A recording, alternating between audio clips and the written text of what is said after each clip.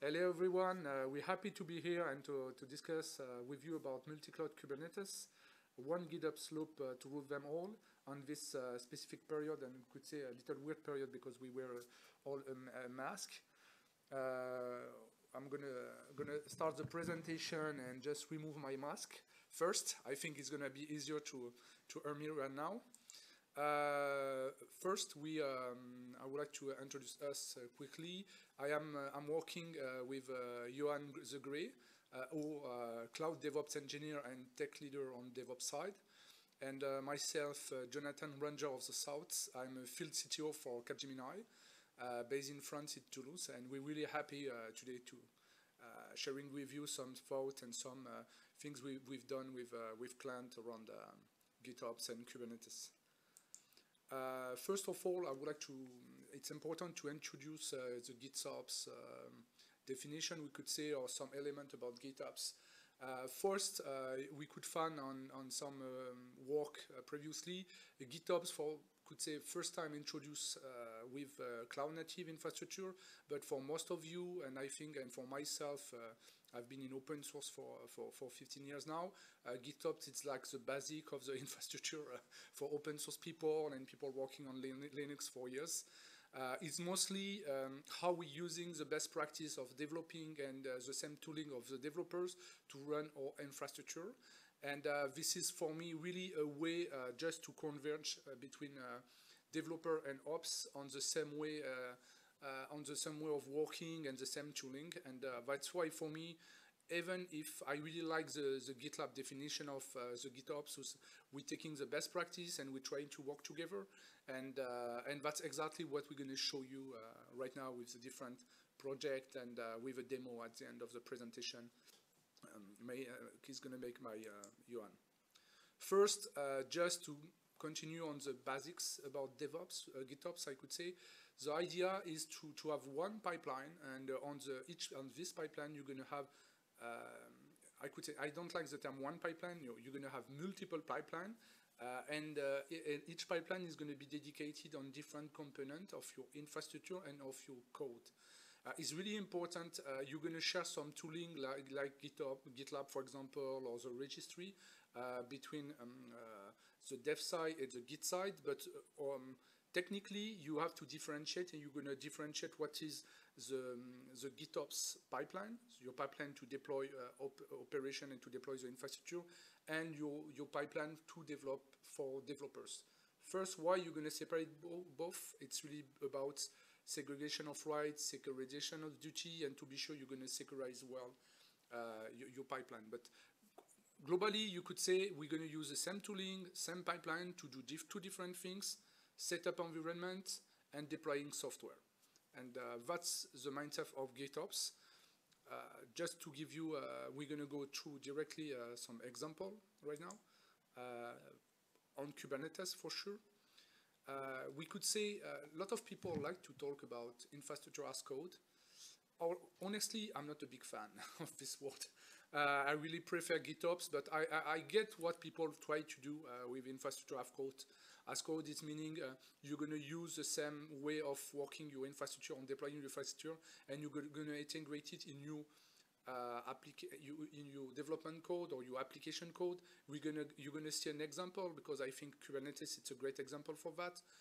But it's a point of view, because Kubernetes, we could say it's a platform itself, and you have the infrastructure and you have the application. And sometimes, even if the mindset is to say, okay, infrastructure as code, we're going to put infrastructure component in your code, you have some time to separate the different workloads and to have a clear roadmap and a clear way to segregate your environment and to apply security rules and all the elements on your infrastructure.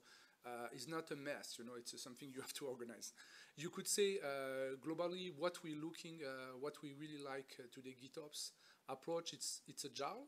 I put this in really small, because in infrastructure being agile is not always easy. It's open source. As I mentioned, I've been in open source for years, and we've been doing that for years also. It's really linked with open source. It's a centralization, decentralization way of working. We're going to talk about that later, because it's an important point. And what you're going to look at, particularly, it's a end-to-end workload, DevOps pipeline, CI/CD, and also adoption. It's really important when you would like to move to DevOps, if you're sure you people and you ops people, you sysadmin, they're going to use the same tooling than the developer, the same process, the same way of working, it's going to be easier to work together. It's going to be easier to understand each other. And it's really difficult to stay and to work on with two different tooling and approaches when you're talking about DevOps. That's why you could say you have continuous integration, which is really dedicated to, I'm not going to talk about GitOps, I think you're all aware about continuous integration, but about your code. And what you're going to talk Kubernetes GitOps, which is mostly how you're going to set up your Kubernetes, update your Kubernetes components, and all the services you're going to put on it, in it. And this is particularly how you could make the difference between GitOps. Just to give you some example, I think this is not obvious, maybe the next one, because I would like to show you more the conceptual approach. First, you're going to have on the left your main component. It could be your master, you could say, and after you're going to develop a way to deploy a Kubernetes cluster with all the tooling in it and everything automated. And I'm going to show, maybe the next slide is going to be easier to understand. Just give you the example, and we're going to have Yoann is going to give us a demo about that just after that. Look at this part. On the left side, you have all the DevOps tooling you're going to use and you're going to deploy for the different cluster you're going to have. For example, you have an OpenShift cluster and a Kubernetes cluster on the right, and you could say, okay, my mission is to deploy a Kubernetes on an OpenShift Kubernetes and a vanilla Kubernetes on two different places, but with the same set of tooling. On this approach of GitOps and Forge as a Service, you could say, okay, we on this side using and leveraging this tooling to deploy and maintain and upgrade and release all deployments toolset, meaning all Kubernetes deployment, and also the tooling inside. And it's interesting because you could see it's really a loop. It's really a way of working because you're using the DevOps tools to develop and maintain your environment, and in the same time you deploy these same technologies into your different cluster. With this, you manage your different cluster and all the components, and you upgrade this. And in here is where you're developing your platform, you release your different setup, you release the way of working. You know, it's what we could name centralized way of working and decentralized way of deploying. I'm pretty sure it's not fully clear for you right now, but we're going to show in the demo. But in that scenario, and maybe what could be confusing is because you're also using Kubernetes to deploy. But it's a real loop because today you say, okay, I would like to guarantee and to ensure I'm going to have the same level of quality and same level of deployment on each project, and I have multiple projects of Kubernetes, and I have to give for all these projects a set of DevOps tooling, and that's the way you're going to do, and you're going to monitor your different components with GitLab, a registry somewhere, where you're going to update the Kubernetes cluster, but also a way internally you're going to manage the life cycle of all your components in your different cluster. It's an interesting way. We're going to go through that also later, just right now, and after the demo. What's going to happen also when you're talking about multi-cloud Kubernetes, if we continue this way? And today on the market, you do have a bunch of solutions. All are pretty, I could say, young. It's not solution really broad, really used today. But when you would like to work on multi-cloud Kubernetes solution, what you would like to do first is to centralize a way to manage your cluster, to apply the same rules on every cluster, manage your user, your airbag, your namespace, and every component you're going to use, and the networking part also. And you would like to centralize everything. But in the other hand, you have to decentralize the way of consuming the platform for the developer. And today, we could say you have different solutions like Tanzu, Azure Arc, Rancher, Red Hat Advanced Cluster Management for Kubernetes, Anthos, and the one we're going to show you, this is really a pure GitOps approach. What's the difference between GitOps and non-GitOps? You could say most of the solution previously, you have a user interface. You have a way of working, or where you're going to just use your interface and you're going to click, click, click, click, and save. And I could say it's really an end user point of view of how you're managing your infrastructure and your component. Where in the GitOps side, we're going to really look, okay, we're going to work with GitHub or GitLab, and we're going to really create a repository, a forking repository, create branches where we're going to upgrade and update the platform and the different component. In the same way you're developing software. It's really interesting in some because you could really release, seeing what you're doing and giving back and sharing the same tooling and giving back to the project all the elements they needed to do their job. And for these studies, we did it for clients, and you could say at this time, the idea is to have a multi-cloud Kubernetes, meaning for each entities of the organization, they need a new cluster setup, but they would like to manage and to centralize the setup of the cluster with a central team. And it's an interesting, and I really encourage you to look at this different solution.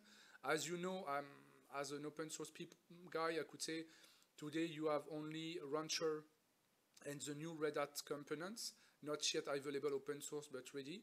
They are really open source. And on our side, we just release and reuse open source tooling. We show you, we use the term of Ansible Tower, you will see, because it's a commercial version, but you could also use AWX. But I think because the work of the editor is really important, we have also to promote the enterprise edition. To go on this side and on this complex discussion, I would like to go on what we name centralize and decentralize. The idea behind the GitOps approach for multi-cloud Kubernetes is you have to centralize the deployment as a configuration of all the cluster across region. And you have to be sure there is consistency on the configuration, on the security restriction, or the airbag role, on everything you're going to say it's the basic security component of the Kubernetes. The decentralization is giving on each team, local team, could be an ops team. For example, international company, we have, for example, the OpenShift team in France maintaining the platform engineering and maintaining the platform. And you have a team in Japan, okay? What you would like to be sure when you deploy an OpenShift in Japan, you would like to be sure they're going to have the best of breed OpenShift implementation or Kubernetes implementation with the security layers and so on. But on the other hand, you don't want to manage this OpenShift instead of them. You know, this is on their job. They rely on their project. They depend on their constraint locally. And that's what we name decentralization. Decentralization is to say to give back enough capabilities and power on the platform to the local team to be allowed to extend the cluster, be able to create namespace, be able to give some capabilities and on the application owner and so on, leveraging service mesh and so on. And it's really interesting, and it's really, I see more and more clients and more users seeing this way of light and this way of double approach. An example of this, we could say, I'm going to move my video here, sorry, because there is some animation. Yeah, it's an example, you know, you see we have a Git repository, you could see different tooling we put there. This is an OpenStack infrastructure, but you will see after that we could have a public cloud, a private cloud, any infrastructure. You have a vanilla Kubernetes, but it could be also an OpenShift, a Rancher, or another Kubernetes distribution. And you're going to have some tooling, you're going to see.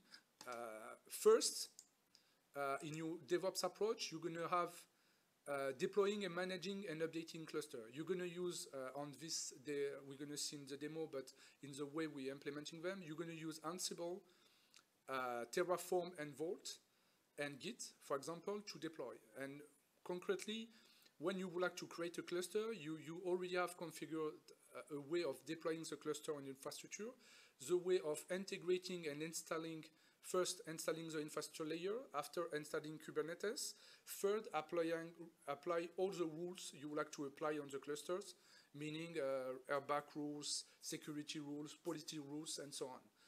After that, you're going to have the monitoring alerting. We're going to centralize the monitoring alerting with Prometheus Alert Manager, and this one it's Thanos. I don't know if you know the Thanos project from the Cloud Native Computing Foundation. It's really interesting.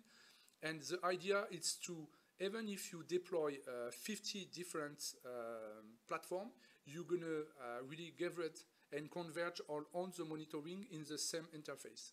That's allow you just to, just imagine you create your new cluster, you say it's a cluster Japan 1, Japan 2, Japan 4, and at the end of the day, you're going to have all the information about the monitoring on the same place and on your same monitoring interface, and particularly on all tooling, they're going to alert you about what happened, because it's alerting the most important. But also you're going to share locally with local team. They're going to have their own Prometheus, own alert manager, and on our side you could also see the same thing at the higher level of the organization. It's really interesting to see that. This multi-cluster, you're going to see we put on the monitoring side, you have to centralize the information, but also give back to the local teams the capabilities to monitor and to maintain their platform on their side. Also, this is deploying, updating, namespace, security, and apps hybridization is really interesting on this scenario, because putting service mesh at the networking layer as your main networking component that allow you particularly to deploy apps in the different cluster with a possibility to create communication bridge between two clusters. Explain myself. If you put, for example, service mesh, it's issue here.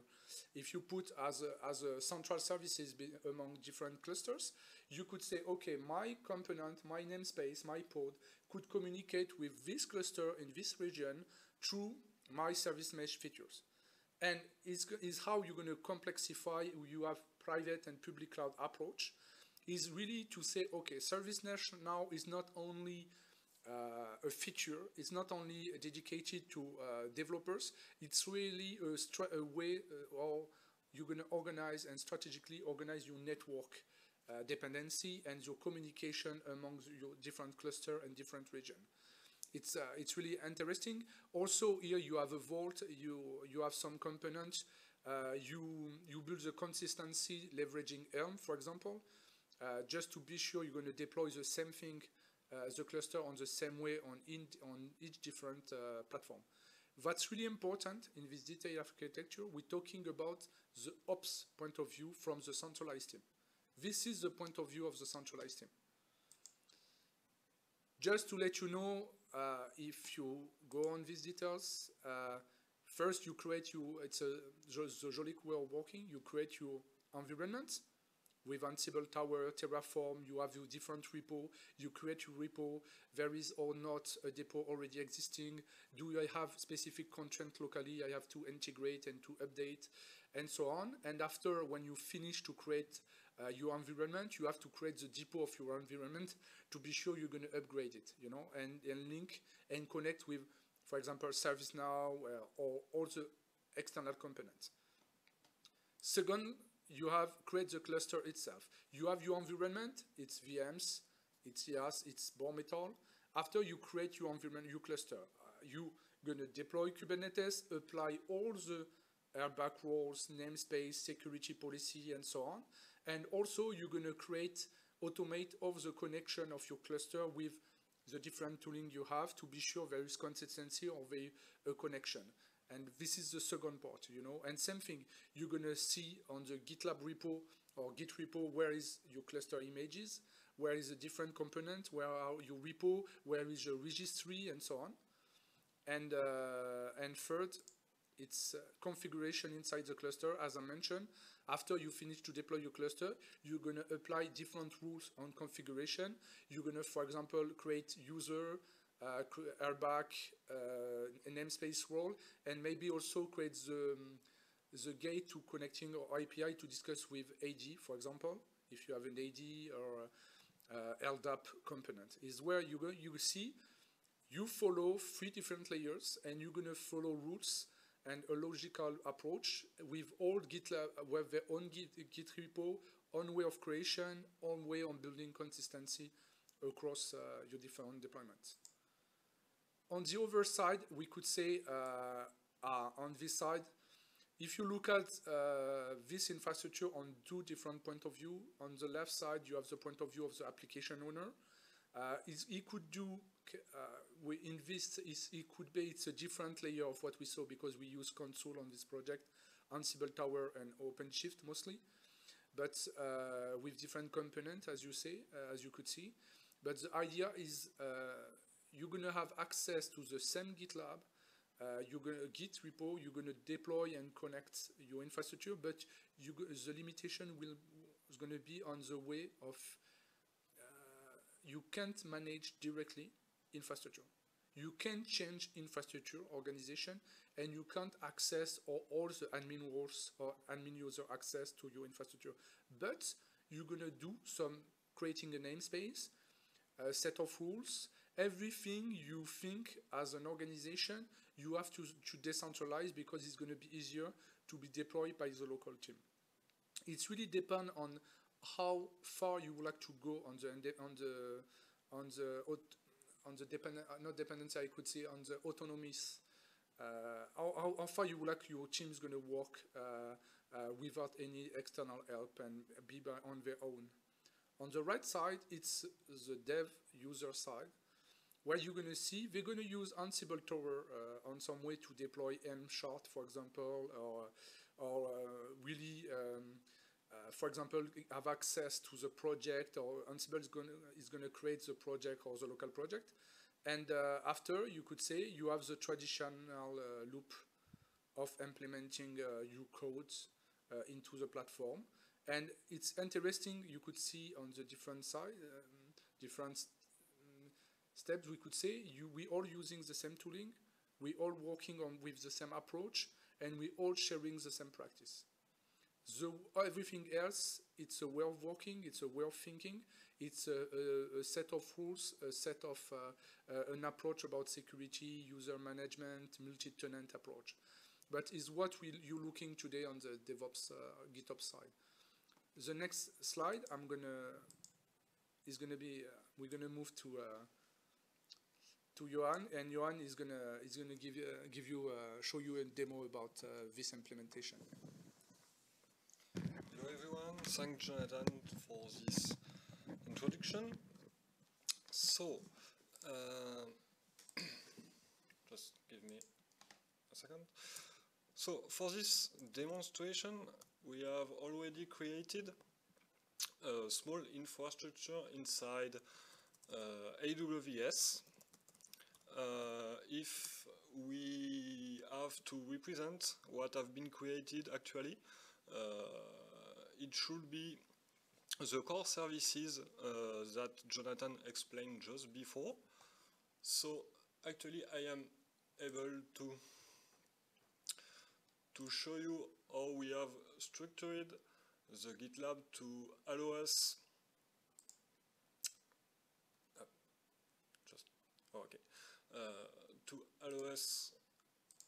to separate all the different elements that should be deployed. So for example, for the platform, we have actually create some AKS environment, OpenShift, Kubernetes and EKS.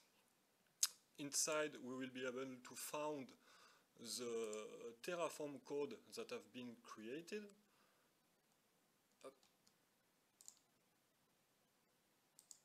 So,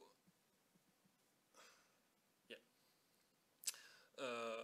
For the infrastructure, we have created a jump server to securize the connection to the different clusters, as we don't want that the cluster should be able to connect directly to internet and to be accessible directly to internet for security reasons, evidently.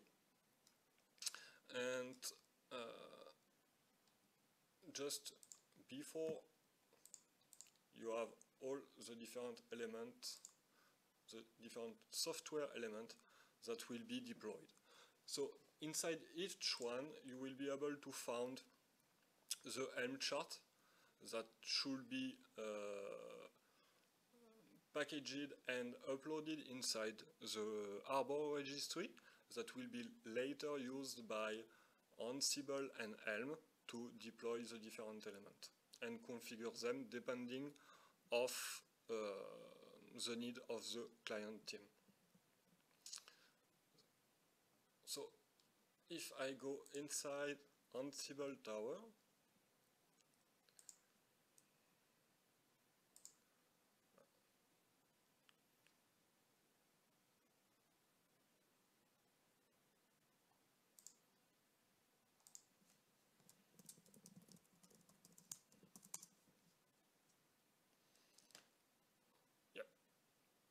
so we'll be able to find all the different models that have been already created. So we have the deployment of the platform itself as a workflow. So we will be able to find inside the workflow the 3 different steps that Jonathan presented just before, as for example the Terraform deployment for the infrastructure, and later we'll be able to find the different steps of configuration, like the securization of the jump server, the creation of the admin account for the team that should be responsible of the infrastructure, the installation of the different dependency like Helm, AWS client, if the target infrastructure is based on AWS, the creation of the Kubernetes cluster itself, and later we'll be able to find the creation of the user inside the cluster, and finally we will be able to find the most important part in this logic. It's all the different playbooks that permit to deploy the software inside the cluster. So if I take, for example, this one that permit to deploy a Mattermost services, we'll be able to find that we have set some standard configuration for Mattermost, and that will permit us to know on each server where, or if I can say more exactly, in which namespace the software will be deployed. So that permits us to keep a logical structure between all the different clusters, but we'll still be able to have some custom configuration at launch, because we will be asked by a survey to specify some element like the size of the PV that will be used, and also which name should be used for the ingress and element like that. That will egaly permit us to specify which version of the Helm package that we have generated before should be used for an initial installation, and also for updating the software. So that permits us to, with only one playbook, to have a full life cycle of for the software. So, for example, if we go to to a full demonstration with Mattermost to do a first deployment and an update. I will take this one, I launch it. So we will be asked on which cluster we want. If I save and don't launch, that will not work so well. So I will be asked first in which cluster I want to deploy my software. So for this case, I will take the cluster created for the demo. I will have been asked all the different elements that should be specified for the deployment. A lot of elements are automatically set and is standard, but we will be permitted to change. For example, I don't want to have Mattermost as the name of this service inside the URL that will be used. I want, for example, to have the ingress named chat. So, okay, I launch it.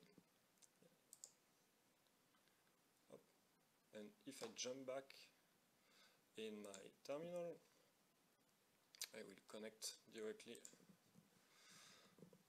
to the jump server that will be able to see what we have. So,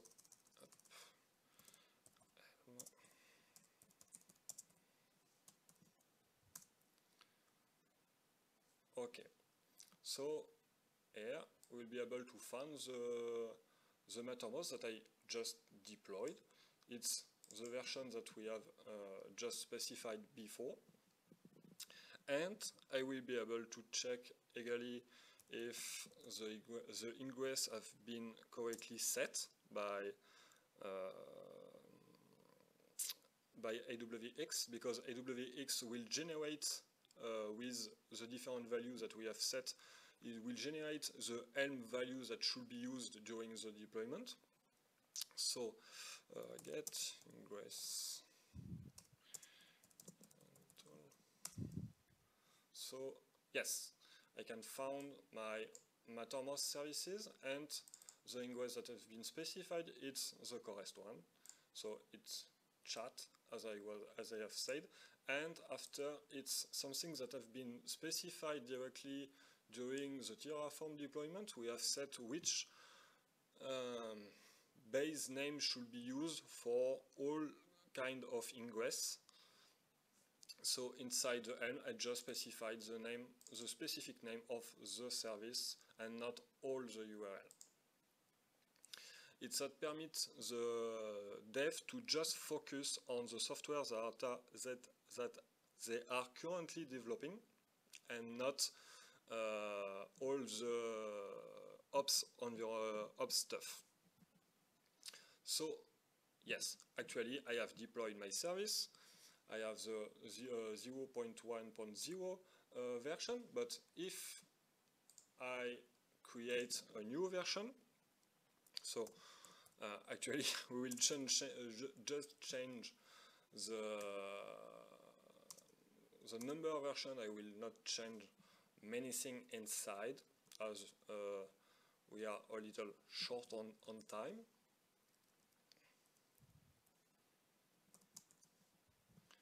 Okay.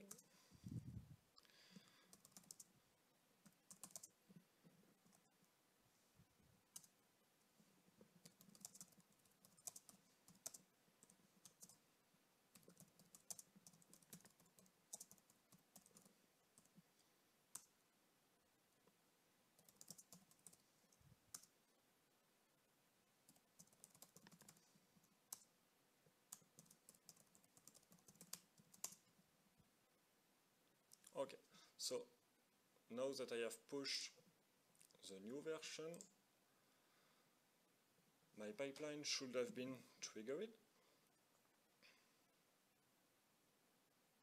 Yes.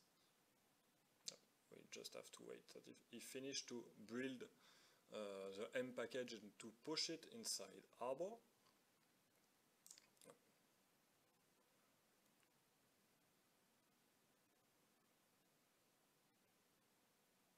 Okay, the version 0.2.0 is not available. So if I'm go back directly in AWX, I will be able to launch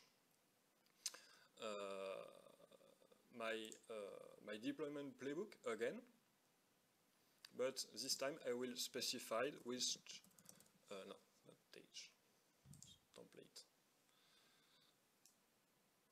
I will be able to specify the version, the new version.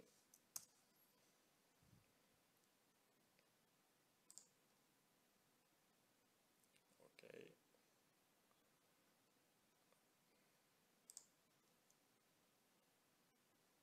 So the demo cluster, and I want to have the new version of it. I will equally change the ingress name. I will this time keep the correct one, so it will change again the ingress. Okay, I launch it. This time I will stay on the action realized by AWX, just to permit you to see how it was done. So we create a temporary directory inside the dump server, where we will be able to find the Helm values that have been used, and now it's okay, it's deployed. Okay, so if I check again,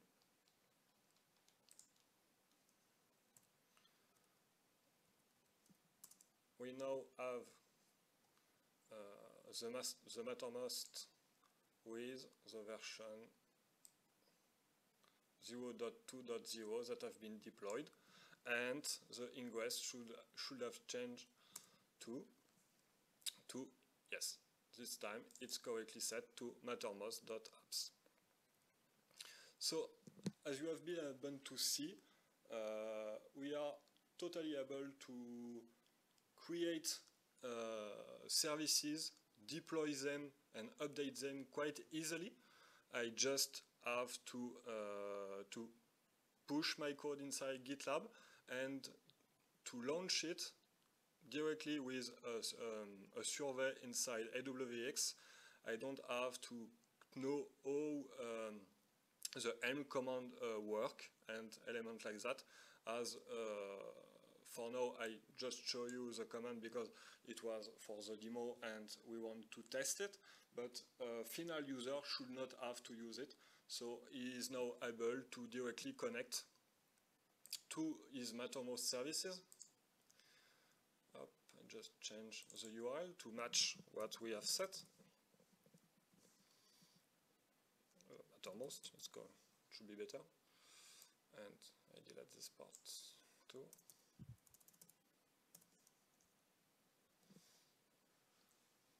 Without S. Oh yeah, okay, it takes it.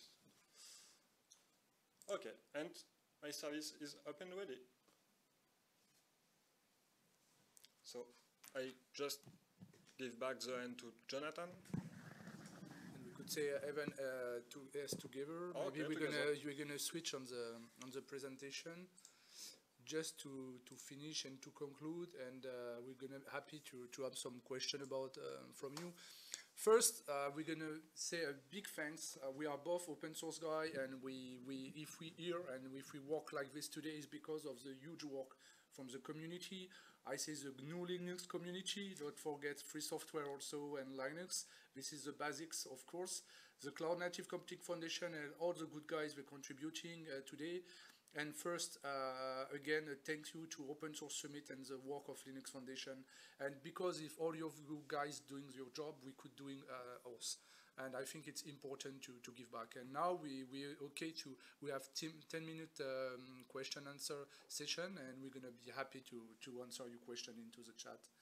And thank you very much to listeners, and see you next event, maybe physically this time. Bye. Bye.